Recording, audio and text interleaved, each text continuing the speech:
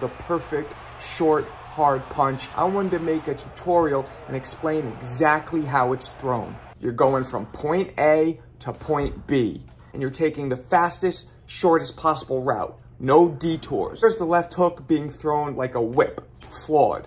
See how it goes around? It doesn't go from point A to point B. It takes a huge detour. Also, a common mistake is not keeping your hands up. When you throw a punch, the other hand should always be up by your chin. Another huge mistake people make when they throw the left hook is they don't land on the knuckles. Instead, they land on the side of their hand. Landing on your knuckles is how you get the maximum amount of power, snapping your shoulder and turning it over. The common mistakes that people make with the straight right hand is that they cock it back.